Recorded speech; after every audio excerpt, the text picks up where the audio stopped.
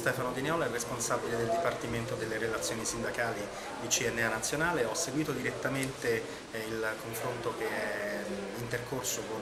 con il governo per la strutturazione di quello che oggi conosciamo essere il maggior provvedimento dell'ultimo periodo in tema di mercato del lavoro e che va sotto il nome di Jobs Act. La posizione della nostra Confederazione rispetto a questa importantissima riforma è una posizione di sostanziale positività, anzi vorrei dire di grande positività rispetto a un meccanismo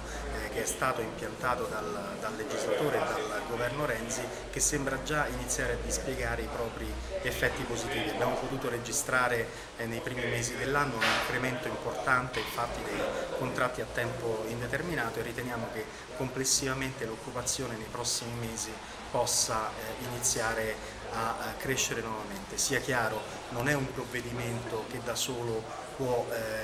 in qualche modo stimolare una crescita anche occupazionale se le imprese non hanno bisogno di assumere personale, però questo è uno strumento che è stato realizzato e che in termini di architettura, nel momento in cui le imprese dovessero aver bisogno di nuovo personale, potrà essere